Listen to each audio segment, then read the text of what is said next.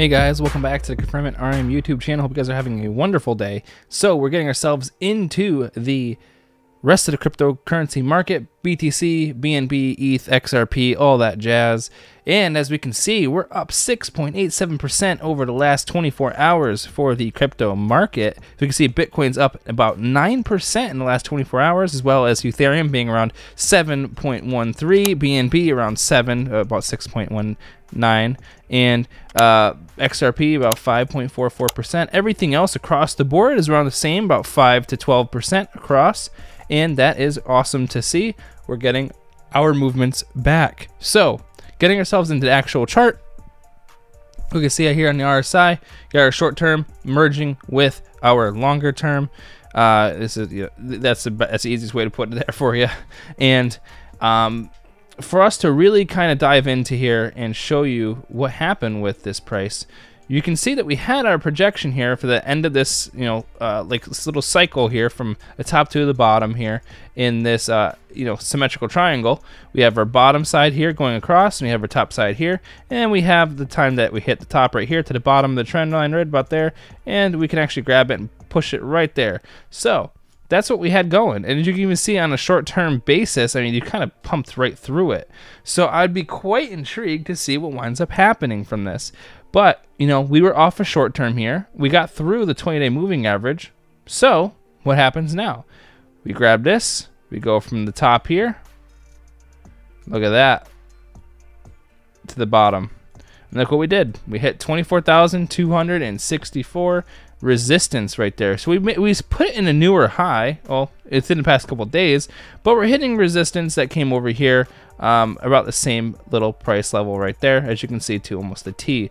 We need to get through, oh my goodness, was it 25,203? It's in order to really break above what was formed back in August. But you can see we set a new high that, just in general from the past, week that we've been in here.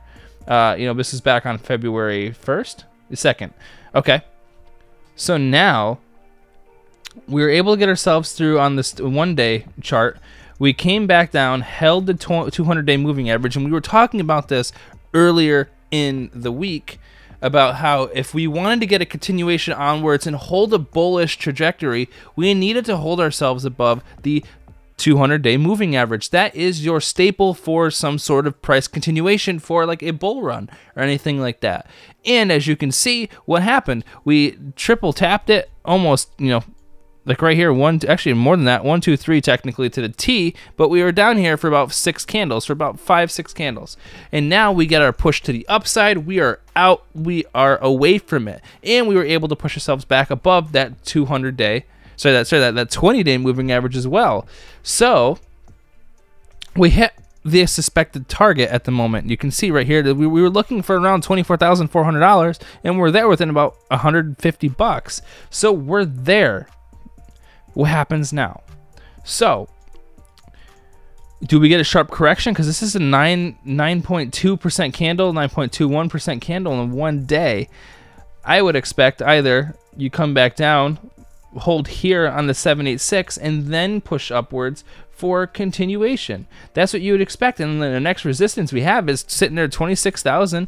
And $47, and you can see that you'll have the previous high that was set over here from Bitcoin back in August as your midway point to have to get through in the middle of this Fibonacci.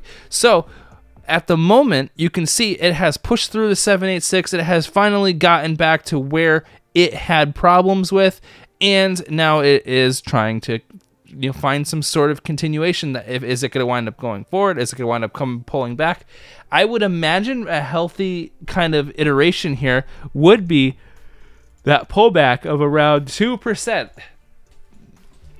To hold a nice resistance, to hold a nice support, a resistance turn support, holding above this $23,646, because then you establish a newer base, so you turn your resistance to a support, and then you can push on upwards and get to that 26,000. We've been talking about this 25,000. That 25,000, I believe, is coming. It has to in this regard. But what time frame, I could not tell you. But at the moment, I can't give you long, like this is the chart we have at the moment. We need more time in a 4 hour. So let's see. Go to a 4 hour chart. This is what we got. So we broke out. And now we need, like you see, we got that 702 here, and we blasted right through it, hit the 786. So this to me is conviction here on this chart. As you can see over here, this was like, meandering through it. I don't know. You know, it was doing all the I don't know bull crap.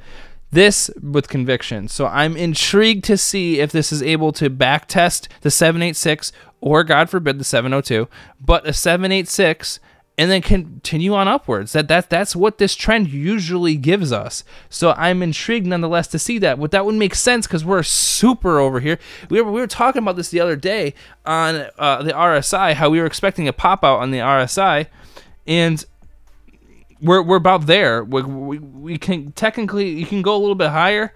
I mean, I haven't seen Bitcoin this oversold on the RSI in a long time.